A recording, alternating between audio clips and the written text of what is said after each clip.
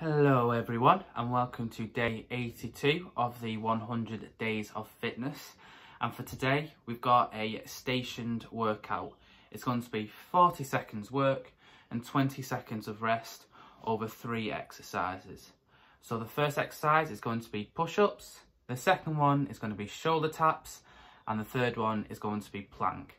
I want to do around 3 to 5 rounds of this, so it'll be between 9 to 15 minutes work that we want to get doing. And there's no rest in between, you just keep going, keep grafting, and keep doing as many reps as you can. And I will show you the demonstrations in the next video. Have fun!